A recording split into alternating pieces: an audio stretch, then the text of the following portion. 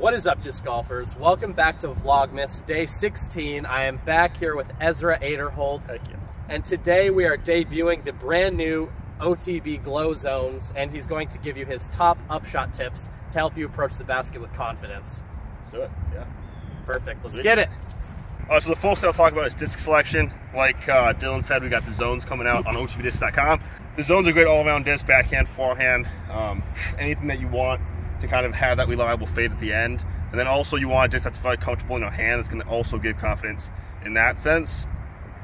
And then as far as a couple tips for getting your upshots more dialed in. One of the main things is controlling the speed of the disc on a shorter shot. So if you're throwing all out distance, it's easy to kind of throw as hard as you can and get the right speed. But if you're trying to dial it back, it can be difficult to get the right speed for the distance you're trying to attack. So one of the ways you can do that is slowing down your movement towards the target, with the run up. So if you do a full run up and try to throw it 150 feet, it's gonna be hard to keep that disc from going, 250 or whatever it is.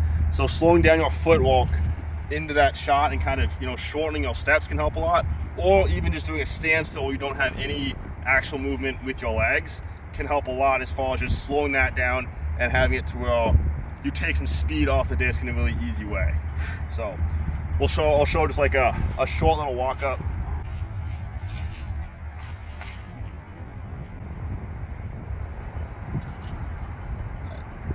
It's that fade at the end of the zone. And then it's a standstill shot as well.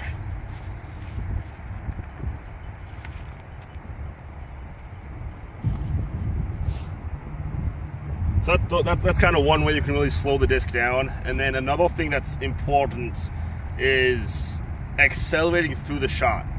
So when you're trying to slow the disc down, it can be easy to kind of slow the disc down with your arm. You don't actually want to do that. You really want to just shorten the reach back.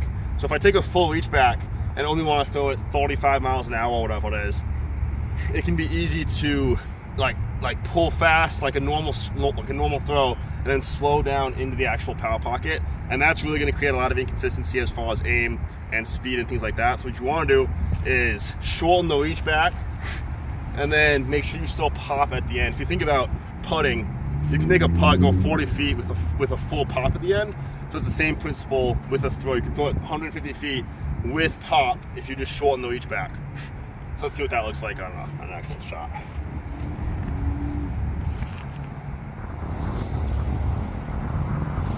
So you guys can see I was accelerating through the full motion and still got the pop to the basket, and that allows me to add more spin to the disc as well and control its angle and all of that. So it's kind of like golf too. I want to kind of make that comparison.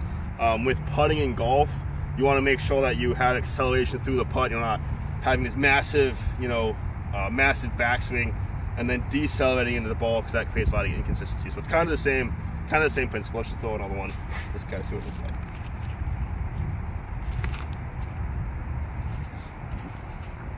Drop. Oh! Hit metal. So if you guys apply these tips, you guys can hit metal too. No, but hopefully this helps you guys out. Thanks, Dylan, for having me on the channel. Hopefully you guys learned a thing or two about some upshots, one of the most important parts of the game, and maybe often overlooked. It's part of the game I'm still working on a lot too. Definitely, I'm even trying to figure out the acceleration thing more and adding more spin and all that stuff. So it's a never-ending process. Keep at it. Make sure you subscribe to Dylan's channel, Iceberg TV, and thank you for watching. Go buy some zones. Heck yeah.